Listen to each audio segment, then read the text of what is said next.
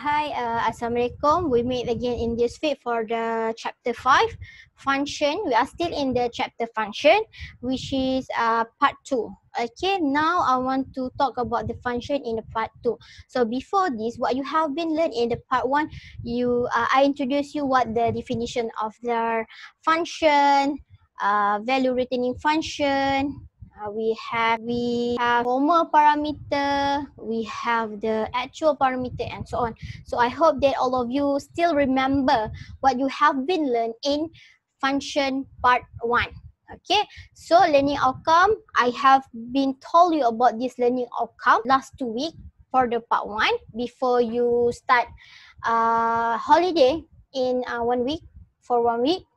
Okay, so as usual guys, so this week is the week 12. Okay, we are in the week 12. This is the attendant into class. Please scan this QR code.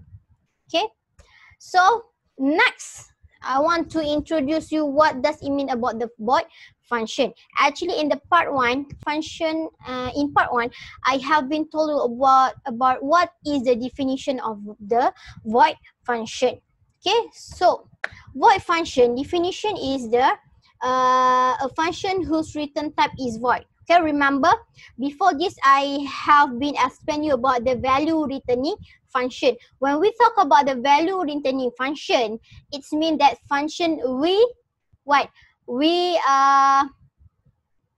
send back all the value into the integer main. So when we talk about the value returning function, the data type for that function is based on the return statement. If the return statement you declare as the integer, so automatically the function of the value data type for the value returning function is the integer. So you should remember tips by tips that I have been told you in function part 1.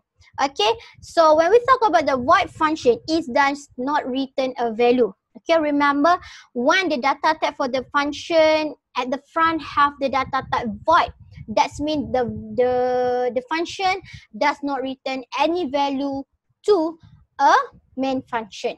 Okay, remember if the parentheses are empty, so parentheses tu yang kurungan tu lah, it indicates that no argument are passed in. Kalau you nampak nanti, okay, kalau you nampak dalam satu function tu, contohnya void display, dia macam ni. Okay, ini kita kenal dia sebagai parenthesis. Parenthesis are empty, means that dia tak terima apa-apa daripada integer main. Okay, tak terima apa-apa daripada integer main. Boleh jadi macam ni. Jangan ingat setiap kali dia function, we need something inside the parenthesis. No. Okay, how did you know the parenthesis is empty or it have the formal parameter? So all of this is based on the question. So please read question carefully. Okay, sebabnya bila kita belajar function ni, jawapan dan cara dia semua berada dekat dalam question. Tips-tips dia. Okay, so we can have a void function with or without parameter. Ni maksud dia.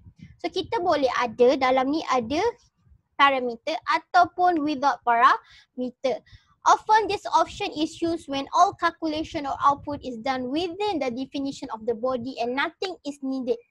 Okay, selalunya the more calculation dan output semua dia buat dekat dalam function void. Okay, boleh jadi function yang pertama tu kita buat value returning function, dia return value dekat main, and then main hantar value tu dekat void function. Untuk apa? Untuk display. Dan selalunya keyword for the void function, selalunya dalam soalan keyword dia adalah this one. Display, for example display average in function. Okay, when you see the question have the keyword display, so automatically in your mind, in your brain, please simpan keyword ini. Bila you nampak keyword ini, maksudnya you kena buat function yang berjenis void function. When we talk about the void function, means that dalam function ni dia akan ada cout. Okay, ingat selalunya dalam function void function, dalam dia mesti ada cout. Sebab dia nak display. Okay, dia nak display. Okay, dan remember, when we are in the void function, we does not have any return statement. Jangan tiba-tiba awak buat void display, tiba-tiba kat bawah ni you buat return. Kalau macam ni salah. Okay, salah. Okay, ini adalah, this is the syntax function. Okay, this one is the prototype. This one is the function definition. Remember back, what does it mean about the function prototype? Function prototype is the definition of the all function inside your coding. Okay, so remember, if the function void function does not have any parameter, you just do it like this. The syntax like this. If the void function have the parameter, formal parameter, remember in function prototype, okay, the formal parameter in the function prototype, you just put the what? Data type. So how did you know what kind of data type that the function receive? So you follow the function definition. The header of the function definition, just follow it, just copy it. Okay, ingat bila sebut pasal prototype, dia punya parameter list jangan letak variable, just ada data types. Okay, so syntax function definition without parameter. This one is the function definition. When we talk about the function definition is the process of the function. Okay, dekat dalam ni, ini dia ada body of the statement. Dalam ni kita letak semua statement lah. Okay, the beza di antara prototype dengan function definition, bezanya adalah yang ini dia ada semicolon, yang ini tak ada semicolon. Tapi saya tengok ramai yang pergi buat function definition, hujungnya letak semicolon. Tak ada Ingat, kepala function definition does not have any semicolon. Please remember it. When I see, okay, semicolon at the end of the header of the function definition, you will get 0. Okay, or maybe if saya bermurah hati, saya potong markah. Kadang-kadang potong markah, kadang-kadang jawapan tu sepatutnya salah. So memang salah lah. Ya, hati-hati. Remember, yang ada semicolon di hujungnya hanyalah function prototype. Okay, so ini contoh-contoh dia. Okay, ini data type. Ini data type for the void function. Ini beza dia antara value returning function and void function. Okay, this one is the function call. So remember, if the value returning function, apa tips yang saya jawab? Tips yang saya jawab dekat function call for the value returning function, you should have ada penyambut. Okay, ada penyambut di hadapan contohnya. Okay, contoh ini for value returning Ini for value returning function call. Okay, kalau dia melibatkan function call for the value returning, apa keyword dia adalah awak kena ada penyambut di hadapan, lepas tu awak ada assignment statement, lepas tu awak ada apa? Function name. Okay, kalau ada actual parameter letak variable. Ini adalah function call for the value returning function. So for the void function, you tak perlu ada penyambut. Untuk void function, you tak perlu ada penyambut.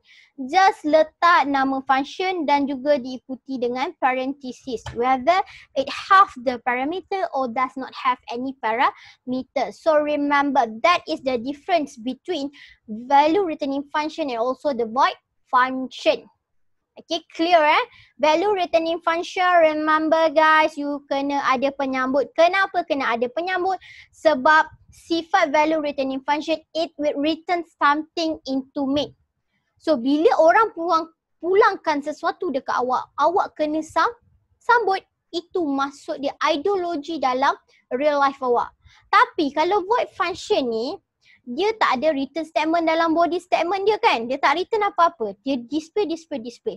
So kenapa awak perlu letak penyambut dekat void function? So remember. Okay, untuk void function. Okay, ini untuk void function ya. So function call dia.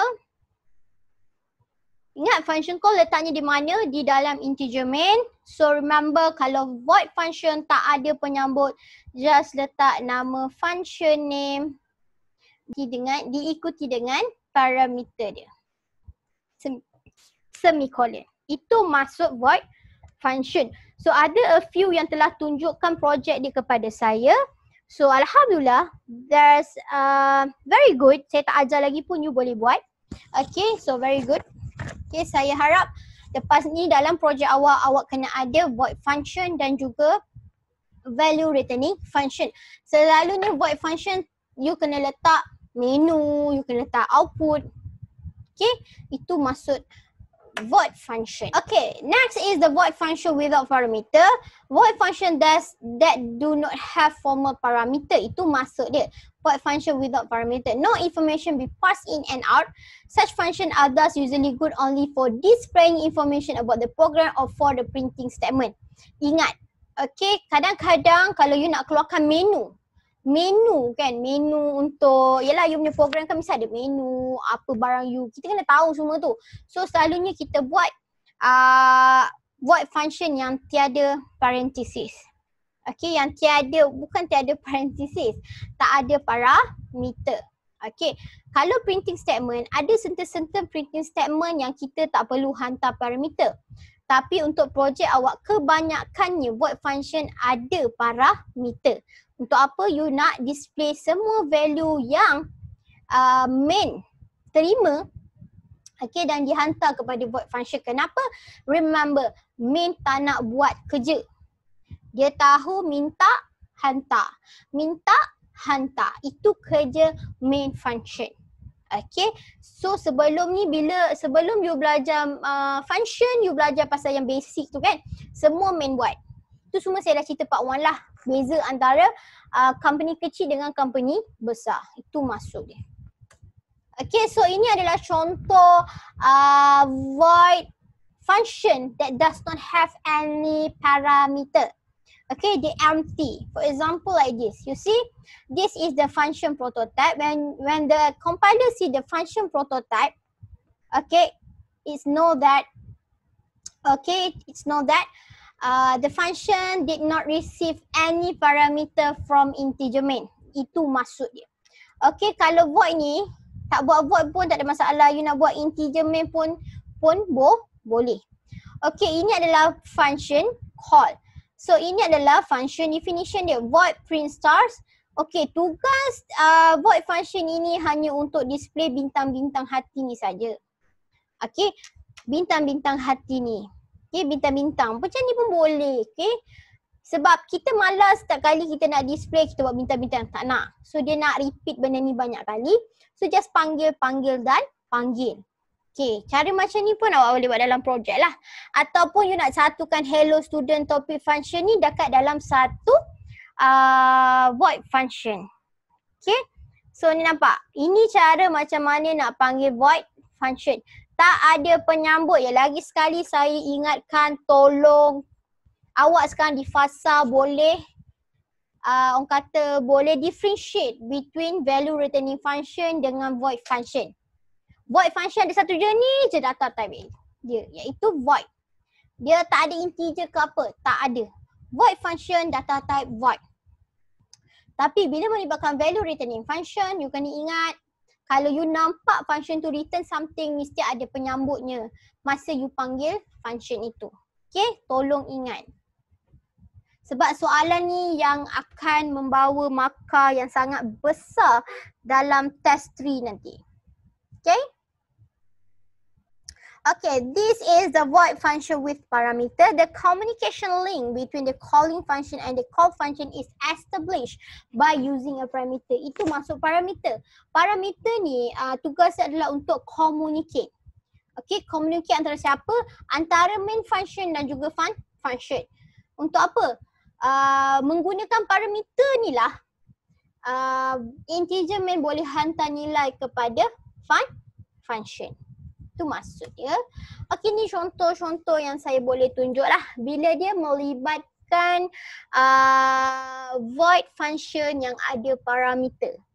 Okay, as you can see in here, ini adalah dia menggunakan csync char yang ada size. Okay, so kat sini dia menggunakan void. Bila you nampak void, terus dalam otak awak, oh, ini adalah jenis void function. Bila jenis void function, dia tak ada return statement. Dia tak ada return statement. Okay, dia tak ada return statement. Okay, so integer main, okay, as usual lah, you kena declare the variable and then you ask the user to enter name and ID and then you see ada penyambut tak? Tak ada. Kenapa tak ada penyambut? Sebab dia jenis void. Okay, and then you nampak, remember guys, untuk actual parameter di dalam function call jangan letak data type. You just letak variable sahaja. Okay, and then ini dia akan hantar to communicate using the parameter. Dia akan hantar ke sini. Ini semua saya dah ajar dulu. Okay, 2 minggu lepas saya dah ajar. Okay, ni void. So remember, nama function ni adalah display. Okay, so bila kita nampak, oh display, maksudnya function ni nak display name dengan ID, boleh, tak ada masalah. Okay, minta display. So, cout. Nampak, ini keyword dia untuk void function. Cout, cout. Okay, panggil saja yang ini. Tak perlu declare. Sebab apa awak dah declare dekat formal parameter. Just letak je dekat bawah. Itu maksud dia. Okay. Ini adalah void function yang ada parameter. Okay, ini example lain. Okay, yang ini example untuk kita buat pengiraan calc area. Okay, dan jenis void. Bila nampak jenis void, maksudnya calc area ini, dia buat pengiraan and then dia display. Tu maksud dia. So maksudnya ni jenis yang terima parameter float dengan float. Okey, kita pergi masuk void main ataupun kita boleh tukar dia kepada integer main. Benda sama integer main, void main sama saja. So next as usual, integer main should declare the variable for the width and length. Enter the length and width of the rectangle, in length and width. And then as you can see, this is the function call for the void function. So remember guys, if the data type for the function is void, we does not have any penyambut di hadapan. Kita just ada nama function, dia diikuti dengan actual parameter. Okay, and then dia menghantar length and width ke function calc area di mana data type ni adalah void. Okay, void data type. Dia terima float dengan float. Okay, remember, kalau melibat ini, kalau data type dia sama kalau kat sini dekat integer main you declare float length width, sini pun kena float L, float W, ataupun you boleh gunakan nama yang sama iaitu float length, float width. Okay. Now next kita nak buat pengiraan area and then kita terus display. Ini keyword dia. Kalau value returning function, keyword dia adalah return area. Tapi ini jenis void function, keyword dia adalah cout, display. Okay, display. Okay, so example exercise. So let's do together how we want to solve this question. Okay, selalu macam ni lah bentuk-bentuk question yang selalu keluar dalam test, quiz dan juga maybe final test nanti keluar. Macam ni, dia nampak macam sama. Okay, tips lagi satu saya nak bagi awak. You kena pakar, macam ni you nak pakar function ni, function punya soalan. Cari final paper and then you sentiasa buat soalan yang berjenis function. Sebab apa? Dia punya, orang kata, dia punya bentuk soalan tu sama. Okay, bentuk soalan tu sama. Keyword-keyword dia pun sama. So you kena pakar lah. Sebab nanti dalam final test nanti you hanya ada 3 jam saja untuk awak buat. Okay, dan soalannya sangat banyak. Kalau you nak tahu, you kena tengoklah final paper. Sebab bila sebut final test, itu adalah final exam awak sebenarnya. Tapi kita buat secara online. Okay. So kita baca dulu soalan ni. Dia suruh write the function definition for each of the following problem. Okay, yang pertama dia suruh buat apa? Function display that display. Bila you nampak that display, so terus keyword dia, function ni akan data type dia mesti void. Okay, dan ini nama function dia, just follow sahaja, ikut saja. And dalam function definition ni, function display ni, dia suruh buat welcome to a program bla bla bla. Okay, ni awak kena buat. So maksudnya bila sebut jenis void, dalam ni mesti ada cout, cout. Okay, nampak? Okay, yang kedua. Function called area that receive. Okay, bila sebut dia receive length and width, maksudnya dia ada parameter. Macam ni you nak tahu berapa banyak parameter dia, you kena tengok berapa banyak yang dia receive. Based on this question, dia receive 2 parameter, length and width. Maksudnya sekarang di dalam parenthesis ada berapa? Ada 2. So bila awak jawab soalan, so macam ni lah cara macam mana kita ada buat analisis dia. Okay, so then calculate and returns. Ini keyword dia. Ini keyword, returns. Okay, bila dia sebut returns, the area, maksudnya ini keyword for the value returning function. Okay, ini adalah keyword untuk value returning function. Nampak tak? Kalau display, ini adalah keyword untuk void function. Kalau returns, function ini adalah berjenis value returning function. Bila value returning function, data type dia based on the return statement. Sekejap lagi saya akan tunjuk macam mana nak jawab soalan ni. Next, function, nama function tu tells needed that receive. So ingat, bila dia kata receive, dia ada parameter. Berapa parameter dia? Receive area to be tile and the size of the tile in centimeter square. So maksudnya dia terima 2 juga. Okay, parameter ada 2. Then calculate, dia suruh buat pengiraan, and returns. Okay, returns the number of tile required to tile the room. So bila dia returns, value returning function. Okay, kalau dia return, ini adalah jenis value returning function. Okay, next, the last function, we have the display data that receive the area of the room. Display data. Keyword dia pun kita dah tahu. Okay, display data that receive the area of the room and the number of tile. Okay, maksudnya yang ini dia akan terima 2 parameter. And display. Bila sebut display, ini adalah jenis void function. Okay, ini adalah jenis void function. Dump in an appropriate message on the screen. Okay, nampak tak? Ini keyword-keyword dia. So next, last sekali write a main program to test the above function. Okay, dia suruh buat main program. So selalunya kita akan buat prototype, integer main, lepas tu baru function, function dan function. Okay, let's do this. How we want to solve this question? Very easy guys, very easy. Okay, bila dapat soalan, cara dia macam ni lah. You kena buat kajian dulu, analysis dulu. Okay? Okay guys. Okay, macam mana kita nak buat soalan yang macam ni? Okay, first kali as usual lah, you kena ada apa? Hashtag include IOStream. Okay, and then you kena ada using namespace std. Okay, lepas tu you kena ada function prototype. Okay, untuk function prototype dan juga integer main, kalau you tak sure betul-betul, saya suggestkan apa dulu, you tinggalkan 1 muka surat. Okay, you tinggalkan 1 muka surat.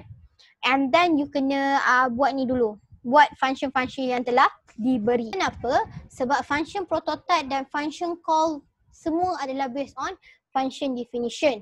So awak kena buat function definition dulu. Kosongkan dulu satu muka surat ni.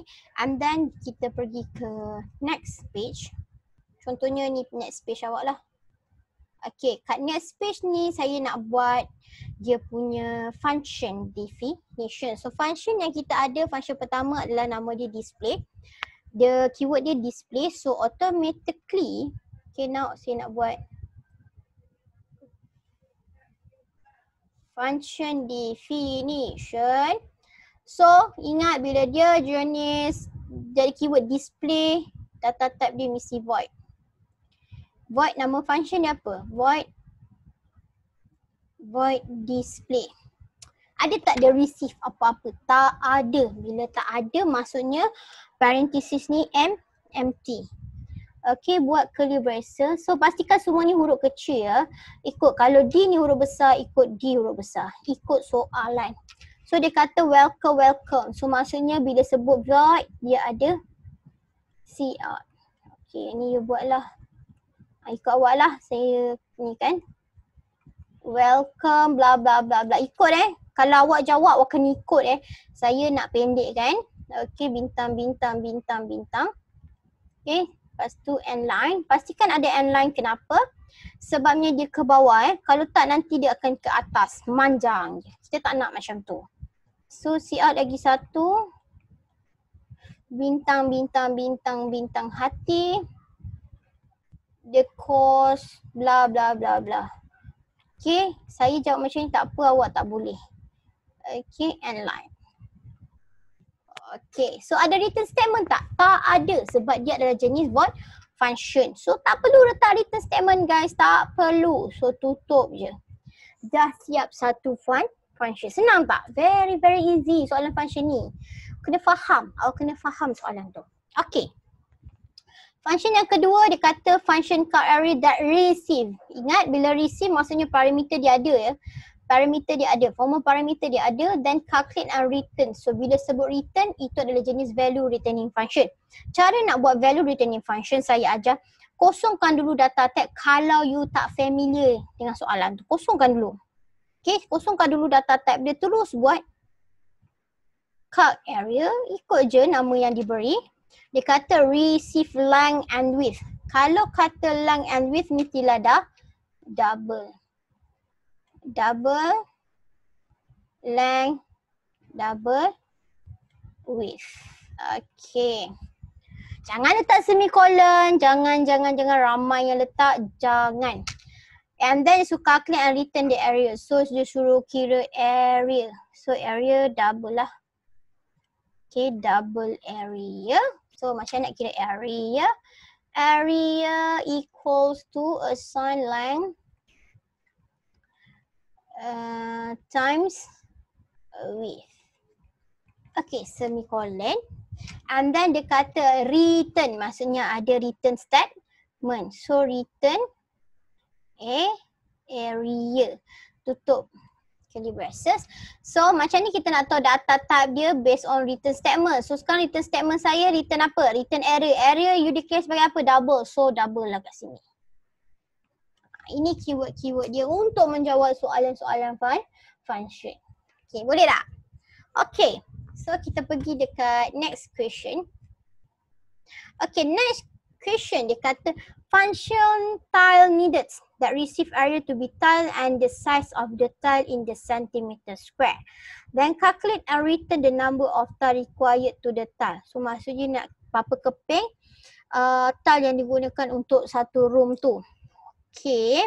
So yang kedua dia kata receive area ni maksudnya parameter dia ada and then the return. So ini adalah jenis value returning function. So kalau value returning function kita kosongkan dulu yang ini. Tile needed. Tiles needed. Okay, dia kata receive area. Area tadi kita declare sebagai double area. Integer size, centimeter. Selalunya centimeter kita letak dia integer size. Okay, size of the tile lah. Kalau you nak buat panjang pun boleh, integer size pun boleh. So, next dia suruh pulangkan number of tiles. Okay, so kita kena declare kat sini integer lah sebab dia nak berapa keping. So keping takkan kita nak letak double kan. Tak pernah lah nak buat tile, oh saya nak beli 20.5 keping tiles. Memang tak ada lah kan. So you kena guna integer.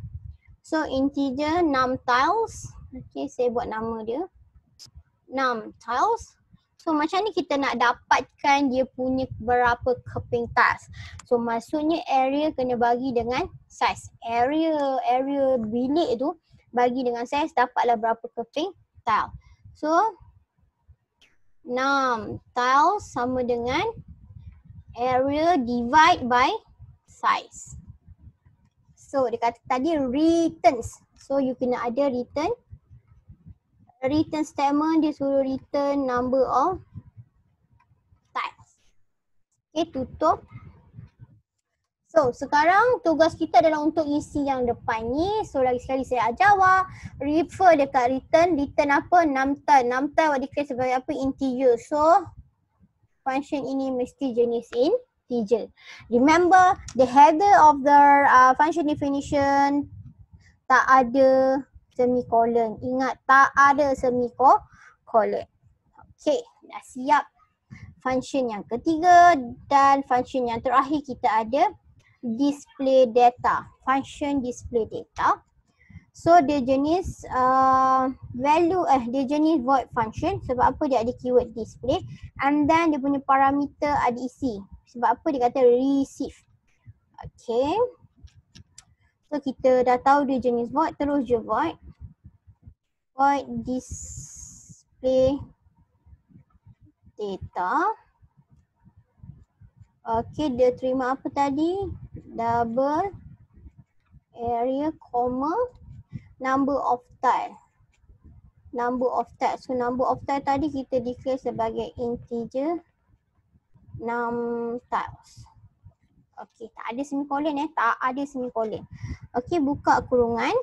Dikatakan sebab dia display them in an appropriate manner. So kita buat cout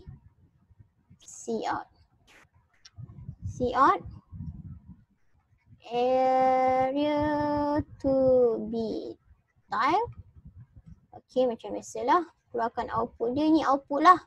Area and line. Okay, so cout number of tile needed. Number of tiles needed. Okay, kita panggil num tiles. Okay, dah siap. Perlu tak return statement? Tak perlu sebab dia jenis void function. So remember, jangan sebab saya ada pula nampak pelajar saya pergi buat habis je dia buat semua function, tiba-tiba kat bawah ni. Dia buat yang ni. Return 0, lepas tu tutup. Tak boleh. Kenapa awak nak buat benda ni dekat bawah? Sebab return 0 dengan tutup ni adalah tutup untuk integer main. Sekarang integer main awak dah tutup tadi kat page yang pertama. So tak perlu buat di bawah. Jangan terkeliru. Okay, buat apa awak nak tutup sedangkan ini adalah orang kata segmen-segmen yang berbeza. Buat apa you nak tutup dekat bawah ni? Tak perlu. Ni. Tak ada tak ada ni. Saya padam balik ni. Okay, jangan pula nanti saya nampak pula. You buat. Sebab ada yang dah buat. Okay. Okay, bila dah jawab macam ni, apa yang you tertinggal tadi? You tertinggal apa? You tertinggal integer, main dan juga function prototype. So, sekarang tugas dia adalah salin balik setiap kepala-kepala function definition yang awak telah buat. Yang pertama awak ada void display. So, letak void display. Okay, function yang kedua awak ada apa? Double count area, double. So, what? Double count area. So, double. Macam ni lah jawapan dia. Ada semicolon. Ini barulah function prototype. Okay, so next awak ada apa? Integer tiles needed, double integer. Okay, integer. Salin balik. Jangan malas ni awak ni. Buat-buat ingat. Okay. Double. Integer. Check balik dekat bawah. Kalau tak nak salah. And last, jadi kita ada void display data double integer. Okay. Void display data.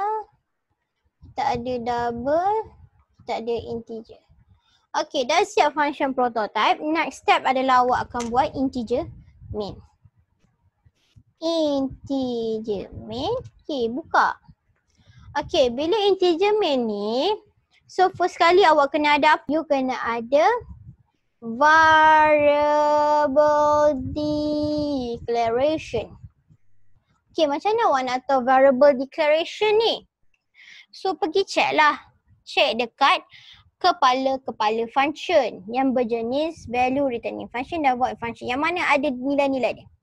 Dia ada double length, double area, double length, double width, double area, integer size. Check macam ni. Okay, integer num tiles. Okay, so declare dekat sini. Benda-benda yang awak kena nak guna ni. Pertama, you ada apa? Double length, double width. Kita buat kat sini. Double length, width. Okay, lagi you ada apa? So ingat bila you buat variable declaration ni, memori ini adalah memori dekat integer main. Yang ini dia simpan dekat memori dia punya function lah. Kalau yang ini function dia lah, ni function dia lah, memori dia sendiri. Okay, so double length, double width, kita ada double area. Kita ada double area. So lagi tak double-double yang kita perlukan, double area. Tak ada, so kita ada integer size dengan integer num tiles. Okay, kita ada integer size num tiles. Aduh kata Miss, saya nak tukar nama boleh? Boleh, tak ada masalah. Okay, kalau you nak guna nama sama pun boleh, nak nama berbeza pun boleh. Tak ada masalah, tak salah pun. Okay, sekarang dekat soalan ni dia bagi macam ni. Mana dah tahu nanti keluar soalan ni, takut awak terkejut. Selalunya kan dekat dalam soalan kan dia bagi awak kena panggil apa dulu kan. So sekarang awak dia tulis macam ni je. Write main program to test the above function. So you blur. Lepas ni apa variable declaration, aku nak buat apa ni? Okay, so don't worry. Inilah guideline awak. Yang pertama, confirm lah you kena panggil display ni dahulu. Sebab apa? Welcome. So panggil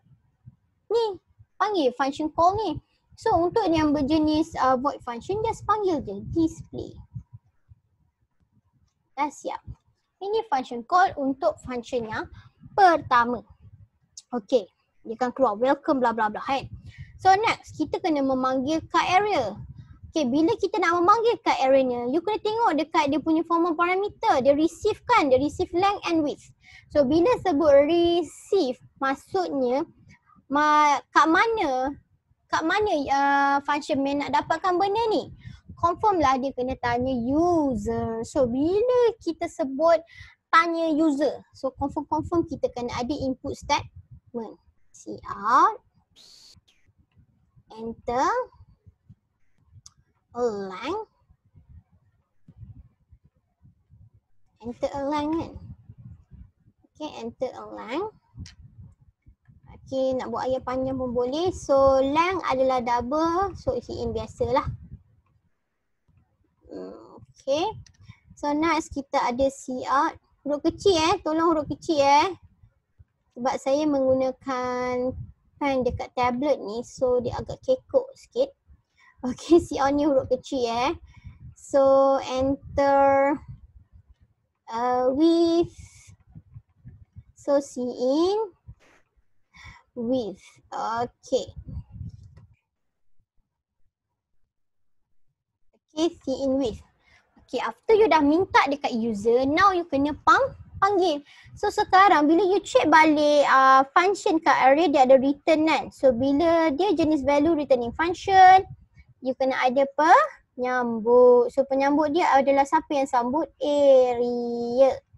So nak panggil dia, so nama function dia adalah card area. Okay, dia adalah card area, dia terima length dengan width. So integer main kena hantar length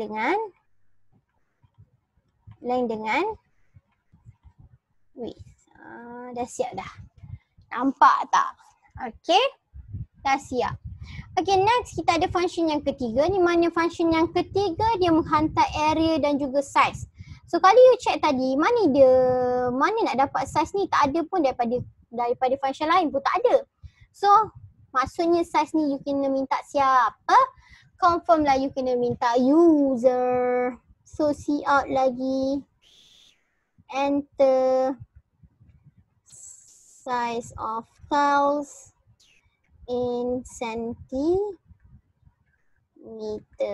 Okay, so see size. Okay, barulah awak boleh memanggil function yang ketiga iaitu task needed. Di mana task needed ini adalah value returning function. Bila value returning function, apa yang awak kena buat? Mesti ada penyambut. Yang menyambutnya adalah 6 tiles yang saya declare tempat yang sama juga. Okay, so penyambut dia 6 tiles. Okay, sama dengan nama function dia adalah tile needed kurungan tiles needed kurungan area dengan size. So kena ikut. Okay, you hantar area dengan size. Okay. Salah satu sebab kenapa saya lagi suka menggunakan nama variable yang sama sebab saya tak nak terkeliru. Okay, sebab saya nak biar dia sama. Kalau saya buat nama lain, saya blur. Okay, baik saya gunakan nama yang sama. Okay, so saya takkan blur lah. Saya takkan terkeliru. Kalau error terima dia. Integer size integer dia. Tapi remember, memori dia memori yang berbeza. Okay, so 6 tiles kita dah dapat. So last kali kita kena buat apa? So kita kena buat output di mana untuk display output kita ada function dia sendiri iaitu nama function dia adalah display data dan dia punya data type adalah void.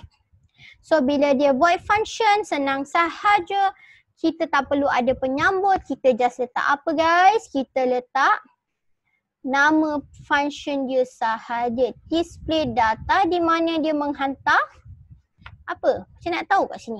Dia menghantar area dan dia menghantar 6 tiles. So kita letak kat sini. Area 6 tiles.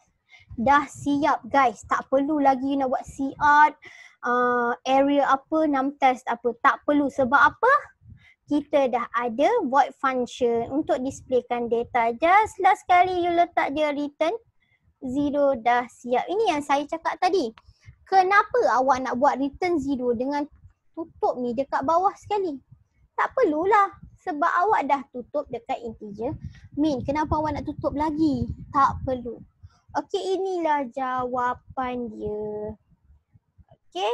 So, please do it on yourself. So, ni jawapan dia. You boleh refer dekat saya punya video. Okay guys. Clear. Senang je.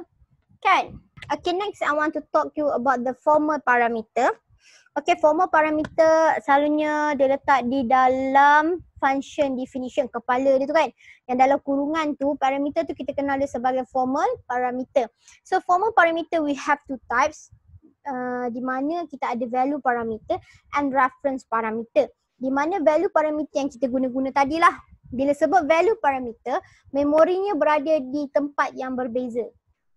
Okay, a formal parameter that receive a copy of the content of the corresponding actual parameter passing by value parameter. Di mana yang tadi kita buat itu, dia passing by value. Okay, dia bukan passing the memory tapi dia passing by value. Maksudnya dia copy value tu dekat memori yang lain, itu kerja value parameter. So what does it mean about the reference parameter? Okay, a formal parameter that receive the location of the corresponding actual parameter passing by reference parameter. When we talk about the reference parameter, memorinya, memori di integer main dan juga function, they share with the same location.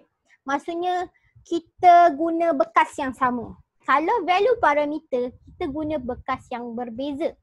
Ideologi yang saya boleh bagi di dalam real life contohnya, awak beri makanan kepada jiran sebelah. Okay, you bawa topoy awak warna orange.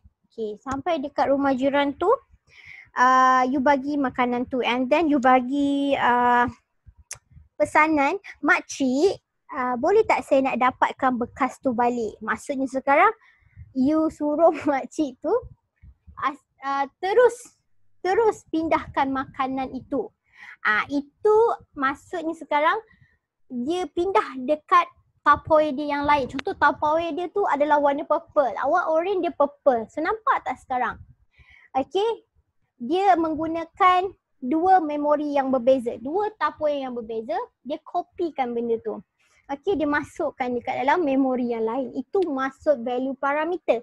Tetapi kalau reference parameter ni adalah ideologi dia saya boleh bagi di mana awak hantar makanan ke jiran awak menggunakan tupperware warna orange. Okay. And jiran awak ambil tupperware tu. Okay. So sekarang dia menggunakan memori yang sama. Okay. Contoh, kalau jiran awak tu kata ambil separuh. Okay, and then dia bagi awak separuh lagi. So maksudnya sekarang you bukan dapat yang asal, you dapat yang separuh tu. Tu dia kata, kalau berubah dekat satu bekas yang sama, awak pun akan dapat perubahan itu. Itu kerja reference parameter. Tapi dekat value parameter ni, apa-apa perubahan adalah berdasarkan memori masing-masing. Okay. So, apa kegunaan value dengan reference? Later I will tell you. Okay. So, value parameter. If a formal parameter is a value parameter, the value of the corresponding actual parameter is copied into it. Yang selalu kita buat lah. Dan when we talk about the value parameter has its own copy of the data. Maksudnya dekat integer main tu ada data dia sendiri. Dekat function tu pun dia ada data dia sendiri. Maksudnya dia bukan say the same memory. Okay, dua-dua ada copy. Okay, dua-dua memori yang berbeza. During program execution, the value parameter manipulate the data stored in its own memory space. Ini yang maksud dia. Walau perubahan itu berlaku di function, dia takkan efek dekat memori di integer main. Sebab dia berada di dalam dua segmen yang berbeza. Dua department yang berbeza. Okay. So kalau kita declare value parameter, selalunya kita declare sebagai integer x ke, macam tadi kita ada double area, kita ada integer size, itu semua adalah value parameter. Informal parameter. Okay. Dia duplicate of the actual parameter. Dia duplicate lah, dia copy. Kalau sini you hantar 20, yang dia terima dekat dia punya function, memory function itu adalah 20. Okay. So it cannot change the actual parameter, dia tak akan berubah. Actual parameter may be constant variable expression. Actual parameter is read only. Okay, ni contoh dia. Okay, ni contoh dia. Okay, kalau you tengok kat sini kita menggunakan F2. Okay, F2 ini adalah integer X. Bila you nampak integer X, confirm ini adalah value apa? Value parameter. Bila sebut value parameter, dia hantar value. Ini dia passing a constant lah dalam ni, dia hantar. Tapi andai kata kita tengok yang inilah, senang sikit you nak faham kan. Kat sini, integer U sama dengan 55, di mana memori dia adalah U. Dalam nilai memori U ini adalah 55, di mana U ini disimpan dalam memori integer main. Bila you nampak F2U, maksudnya ini adalah nama function, dia hantar U. Dia pergi dekat function yang ini. Yang terima dia adalah formal parameter yang berjenis X. Okay, so ini adalah memori F2. Dalam F2 ni memori dia ada X. Okay, so bila U ni dia hantar pergi ke X, so dia akan copy nilai U masuk dalam X. Apa nilai U? Nilai U adalah 55. Ini maksud value parameter. Dia tak consider same memory. Dia copy nilai sahaja, value sahaja. And then the value of X is X. So dia akan ambil 55. Okay, dia akan ambil 55. So andai kata yang kedua dalam memori ni ada K pula. Okay, dalam memori ni ada K. So K ni dia suruh minta dekat user. K ni contoh user masukkan 20. So dia akan simpan dalam K punya memori dan K tu letaknya dalam integer main. Memori tu letak dalam segmen body of integer main. And then dia hantar K ke mana? Dia hantar K ke X lagi. Okay, dihantar K ke X lagi. So, X akan terima apa? Formal parameter kan boleh terima apa-apa. So, sekarang dia akan padam yang ini. Dia akan terima 20. So, ada tak perubahan dengan 55 tadi? Dia tak usik. Okay, sebab dia adalah memori yang berbeza. Okay, so 20. Sekarang, value X sekarang adalah 20. So, the value of X sekarang adalah 20. Nampak? Walaupun X ni berubah, dia takkan berubah dekat integer main. Sebab apa? Dua-dua ni tak share the same location. Dia tak kongsi, dia tak share the same location. Dia adalah location yang berbeza. Ini maksud value parameter. Okay, ni maksud dia. Nampak? Okay, contoh A, B, 5, 7. Okay, Asian. Nama dia adalah Asian. Nama function dia Asian. Dia hantar 5 dengan 7. Okey, 5 dengan 7 ini adalah memori apa saya cakap tadi? Memori integer main. Yang ini adalah memori yang berada dekat dalam function Asian. Okey, so dalam memori integer main dia ada A5, B7. Bila dia hantar ke formal parameter, dia hantar value X dengan Y, dia akan terima, dia akan terima dahulu. X ni sebagai ni dah bertukar Okay, dia terima dahulu, dia copy dulu 5 dengan 7. Okay, dia terima dulu 5 dengan 7 and then dia pun buat integer temp. Okay, dalam memori action ada satu nama dia temp. Memori tu nama dia temp. Okay, so integer temp sama dengan X, di mana temp sama dengan X 5. 5 akan masuk dekat dalam temporary. Temp ni maksudnya temporary bukan temperature. Sementara. Sebab kita nak buat perubahan data. So X sama dengan Y. X sama dengan Y di mana X sama dengan Y. Y tadi apa tu? 7. So dia akan padam 5 ni, dia akan ganti dengan 7. Okay, and then dia kata Y sama dengan temp. Y sama dengan temp. Temp tadi berapa guys? Temp tadi adalah 5. So 5 akan di copy, dia akan padam 7, dia akan masuk 5 kat sini.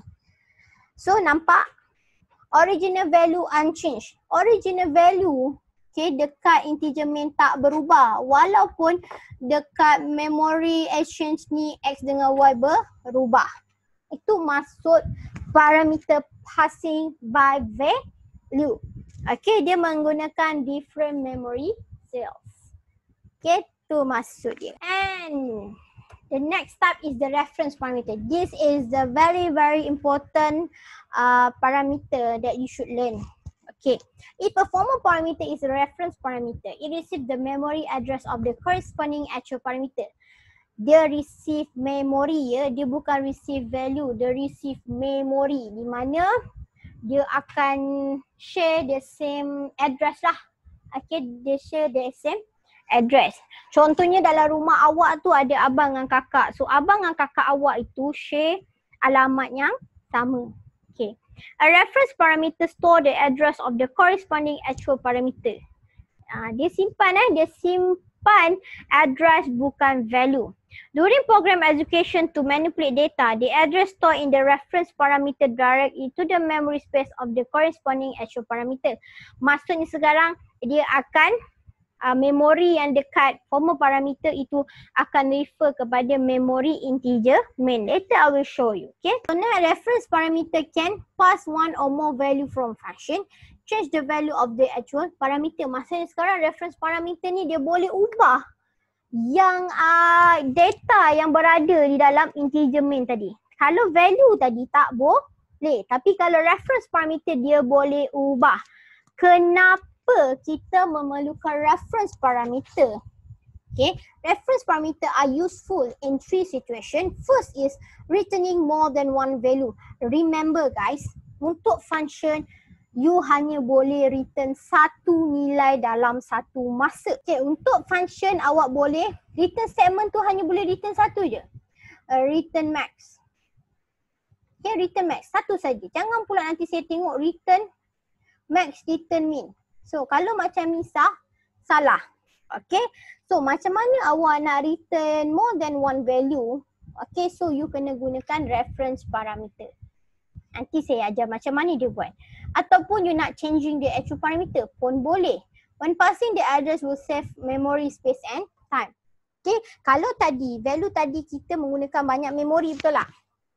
Sebab memori integer main ada, memori dekat function pun ada. Tapi kalau kita nak jimat memori dan masa, kita boleh gunakan reference parameter. Tapi kalau awak tak nak, kalau dalam projek nanti kalau awak tak nak ubah actual parameter awak tu, so awak nak dua memori yang beza, awak boleh gunakan passing using the value.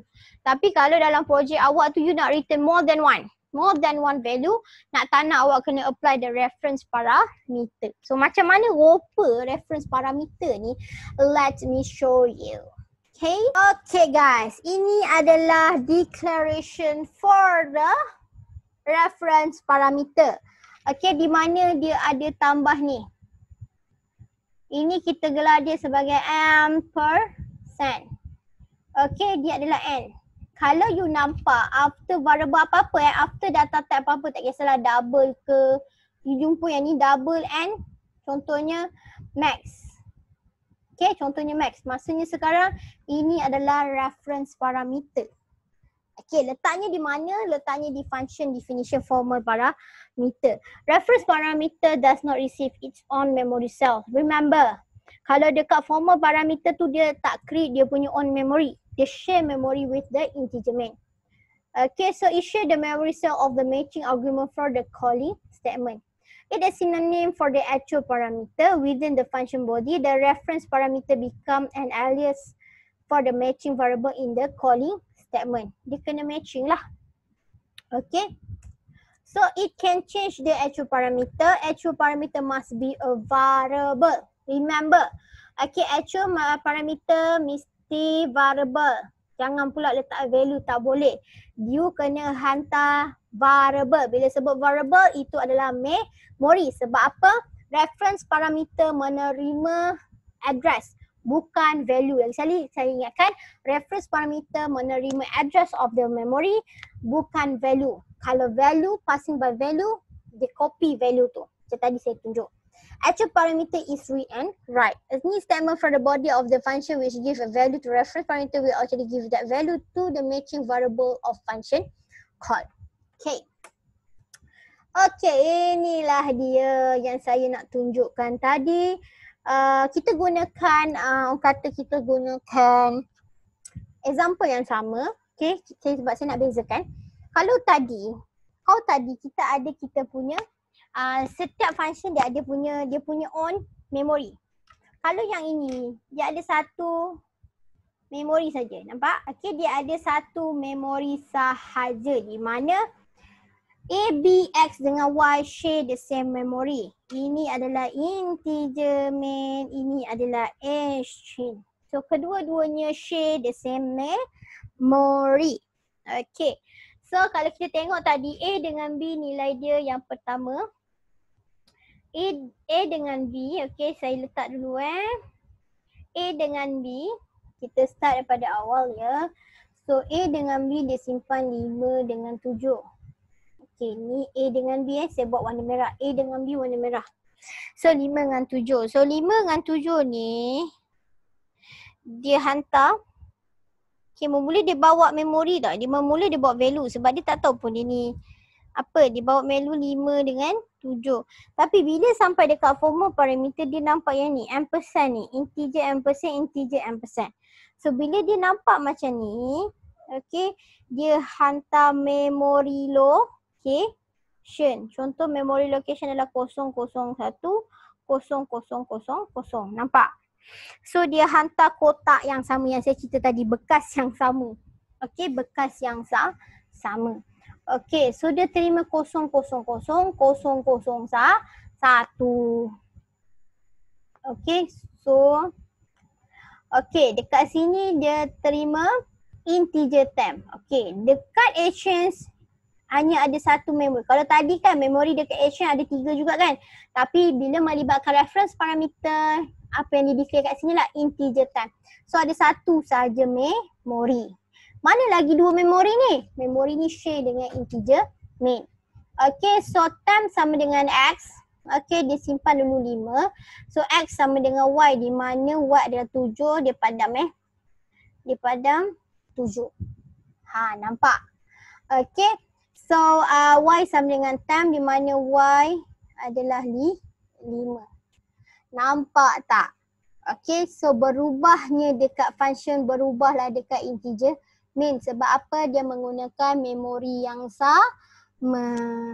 Okay, ini adalah reference parameter.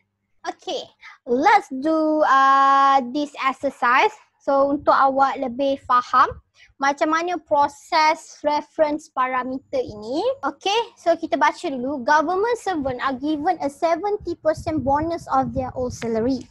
Okay, 70% bonus of their old salary and salary increment of 10%.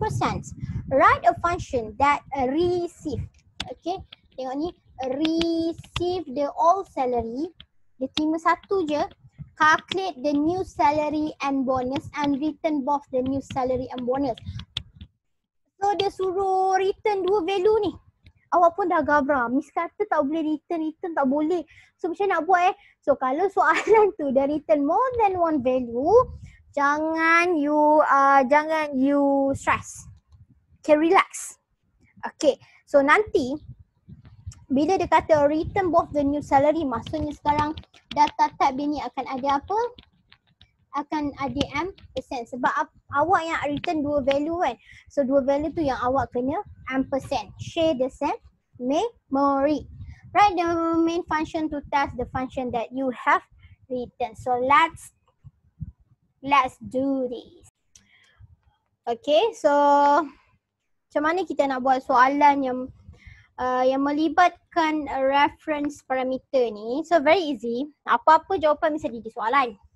Okay, yang pertama sekali saya jawab first. Kita buat dulu yang atas ni. Okay, so hashtag include IOStream. As usual, the main syntax. Okay, so using namespace std.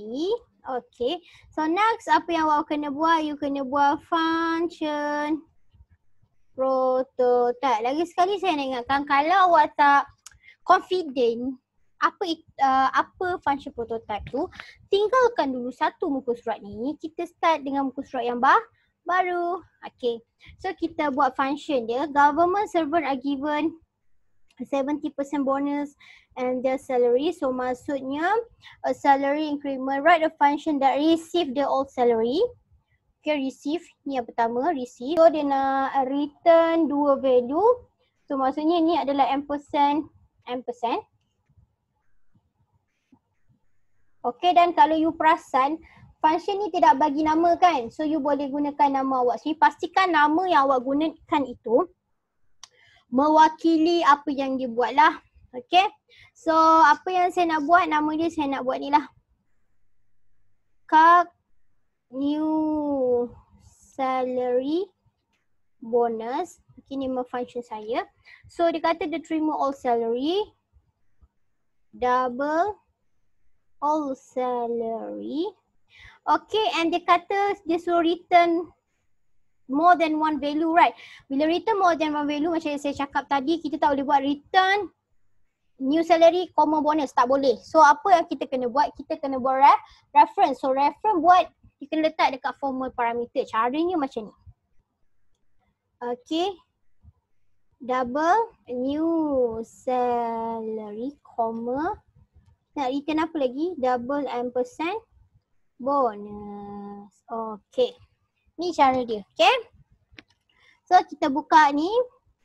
Nak declare apa-apa tak? Tak perlulah sebab semua kita dah declare di atas ni. Okay, first saya nak buat pengiraan bonus. Okay, bonus sama dengan all salary darab berapa? 0.75. Ingat 70% you kena tukar kepada floating point. Semicolon. Next kita nak kira new salary sama dengan all salary. Dia ada increment sebanyak berapa? 0.75. 10% tambah dengan all salary. Berapa kenaikan gaji dia lah. Okay. Ada return statement tak? Tak ada. Okay, remember bila dia melibatkan reference parameter, dia punya function tak ada return statement. Bila tak ada return statement, okay, so you tutup je bila tak ada return statement. So dia punya data type adalah void. Okay, ingat. Ni adalah salah satulah keyword dia. Kalau you melibatkan reference parameter dekat formal parameter, so data type for this function is void. Okay, dah siap function dia. Now, jom kita buat kita punya function prototype dan juga integer main. So, function prototype kita ada void card new salary bonus, double, double %, double %. So, kita just tulis je void card new salary bonus. Okay, so dia terima double %, double %. Okay, so next jom kita buat integer main. So kita kena buat declaration berapa? Variable declaration based on setiap formal parameter. So kita ada satu function je kan, so kita kena declare benda ni lah. Sebab kita nak hantar benda ni dan kita perlu declare memory dia. So double all salary. Okay, double all salary, comma, new salary. Kita letak je di 0.0. Ada masalah sebab nanti bertukar je dekat function. Bertukarlah dekat ni, kat min and bonus 0.0. So next kita nak hantar yang ini all salary, right? So kita kena minta dekat user cout enter all salary, cin all salary. Okay, so kita akan memanggil function called new salary bonus di mana function ni berjenis void. Bila void tak perlu penyambut. So apa yang awak kena buat, just letak nama saja. Called new salary bonus. Okay, dia hantar apa tadi? Dia hantar all salary. Dia hantar address for the new salary. Dan dia hantar address for the bonus. Okay, so last sekali awak kena display new salary.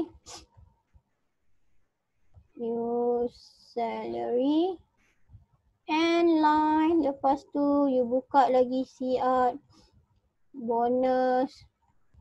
Okay, so bonus.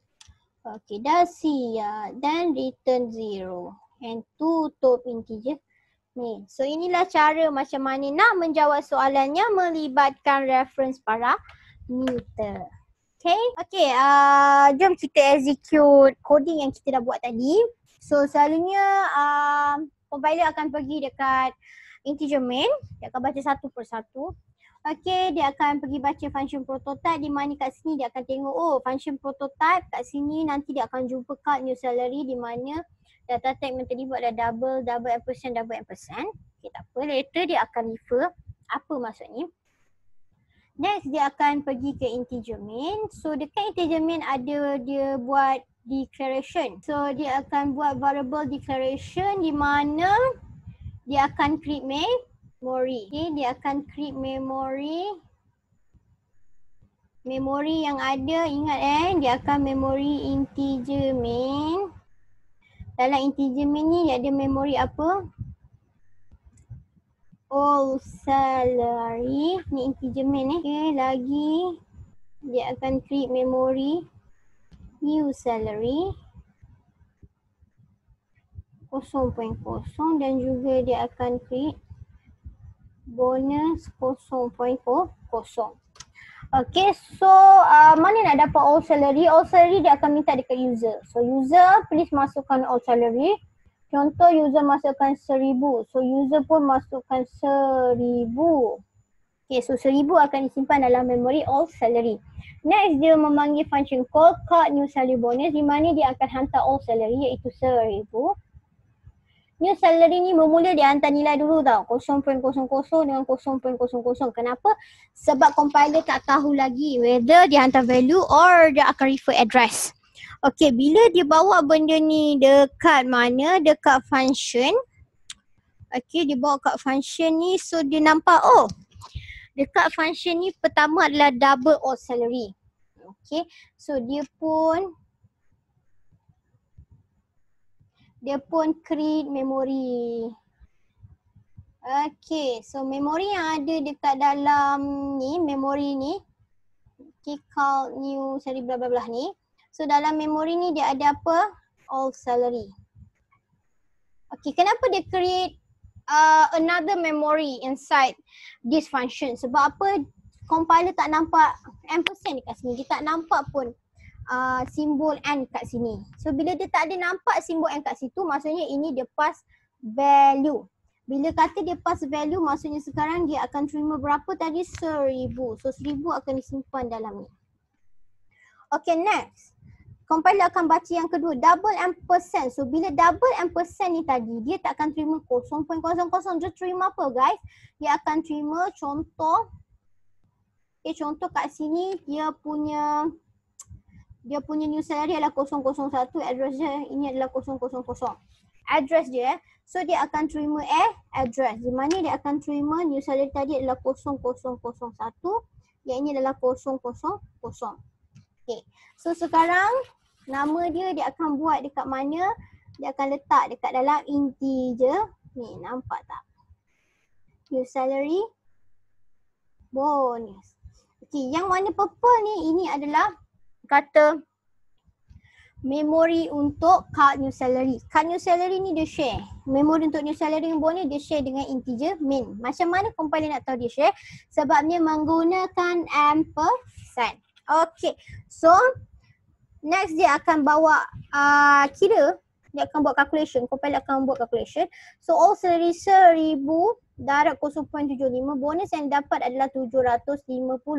So 750 ni dia kalau tengok dia akan simpan dalam bonus. So bonus ni mana memori dia? So dia akan refer dekat sini. Memori dia, address dia adalah 000, di mana 000 berada di mana tadi saya sebut? Dia berada di dalam integer main. So apa yang dia akan buat? Compiler buat. So compiler akan padam 000 ni, dia akan ganti dengan apa? 750. Nampak tak? Apa yang berubah dekat function, berubahlah dekat main. Itu maksud reference parameter. Yang kedua, dia akan buat kenaikan dia 1000 darab ni. So kenaikan dia adalah 1100. So 1100 akan disimpan dekat dalam new salary.